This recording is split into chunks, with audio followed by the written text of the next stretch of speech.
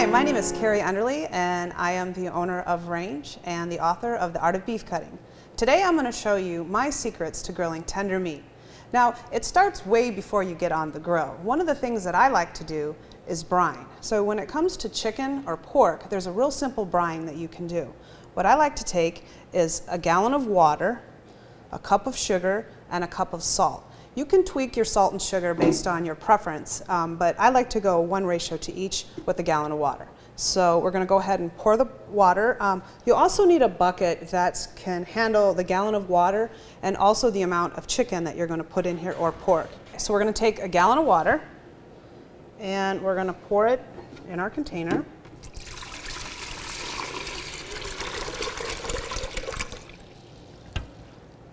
And if you don't have a container like this, anything that's deep, it could be a pan, it could be a deep pot, anything will work.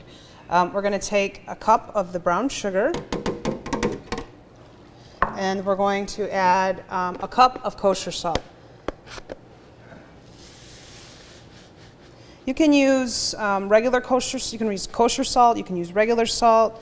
It really doesn't matter. If you're going to use kosher salt takes a little longer to dissolve, so you want to make sure that you give it some time to mix and get happy there. So we've got about a cup of salt here, and we're going to go ahead and pour that in.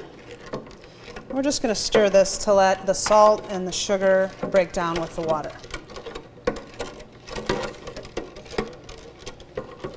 You can see at the bottom where the salt is still pretty crystallized. And we're just going to let this continue to get happy in here. And what will happen is the salt and the sugar mixture will penetrate into the chicken. So now what we're going to do is we're just going to go ahead, and I like to, when I'm on the grill, take chickens and just leave them in the halves.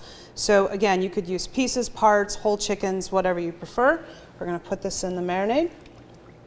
And we're fortunate here that the brine covers it all. If for some reason your meat was sticking up, you could put just something heavy on top just to keep it in the mixture, because if it's sticking out, it won't get to brine.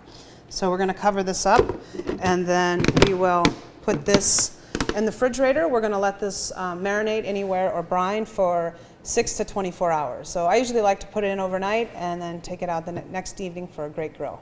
Now we have our thick ribeye steak that we've already salt and peppered, and then we also have our brined chicken. Now the big trick here is make sure that you do indirect cooking on the grill. And what that means is you're going to have 2 burners on and 2 off.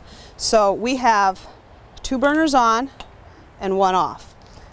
So first of all, we're going to take our nice thick ribeye steak and we're going to sear it along with our chicken. Now it's very important to keep chicken and beef separated when you're cooking on the grill. You can definitely cook it on the same location, but just make sure that you have it in different area.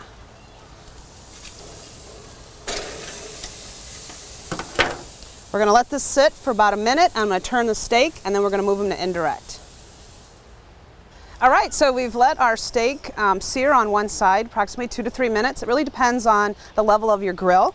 So the first tip to know is when it's time to turn your steak is that it'll be ready, it'll just be loose. If it still hangs onto the grill, don't turn it over. All right, so we're going to flip this over. And then the other thing I'm going to do is I'm going to use this metal pan, because I'm doing a half a chicken. The juices will drip out, and this will help with the fat and the juices from catching fire on the grill. So we're going to put this in here. And we're going to let this set. We're going to come back and check out and see how our steak and our chicken's doing. All right, now we have our beautiful steak. We let that steak grill for about another 10 minutes or so, depending on your degree of doneness. I like medium rare, which is about 135. You're going to pull it. And now we let our chicken cook for about another 20 minutes. And now you'll see here, we've got these nice, wonderful juices from our chicken. So we're going to go ahead and pull that off and serve it up. I'm Kari from Range Inc., and I hope you enjoyed my secrets.